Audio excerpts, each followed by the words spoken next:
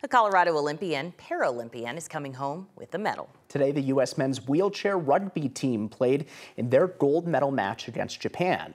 Josh O'Niell from Colorado Springs made his Paralympic debut on the team this year. He suffered a broken neck in an accident on his 16th birthday, but that didn't stop him from achieving his dreams to get to the Olympics. In the end, Japan beat the U.S. today 48-41, so the U.S. walks away with a silver medal, a big win for the team, and congrats to all of them.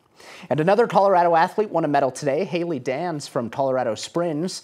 Today, she and her teammates won a historic 8 medals in the triathlon team event. Danz taking home the gold medals. It is so cool to continue watching all those amazing athletes, especially so many of them from Colorado, continue to compete in Paris. That's true, and people have been able to really view along and cheer them on in a way that they haven't before with this all streaming on Peacock. You get to see these athletes and they deserve the support. Totally. And if you haven't been watching, the Paralympics continue this week. Closing ceremony will be on Sunday in Paris.